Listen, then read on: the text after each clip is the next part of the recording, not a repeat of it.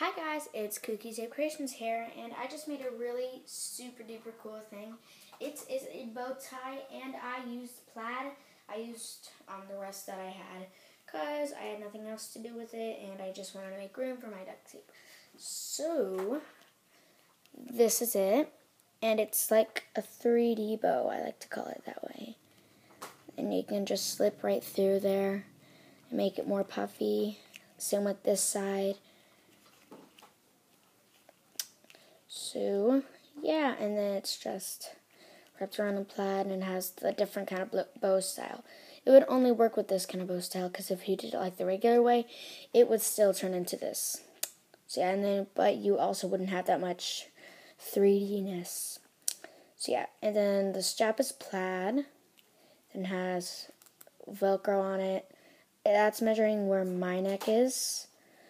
So yeah. So let me know on what you think about this bow tie. I got somebody ordered it. Well, she didn't order it. She was just asking if you could make one. I said sure, but I never got to get to her. So yeah. But then with that other plaid, I also made this tiny, mini little bow, and it still is puffy. And I'll make a tutorial on how to make a puffy bow, a 3D bow, and a regular bow. So yeah, that's my bow tie. Thanks for watching, and please comment, like, rate, and subscribe. Bye!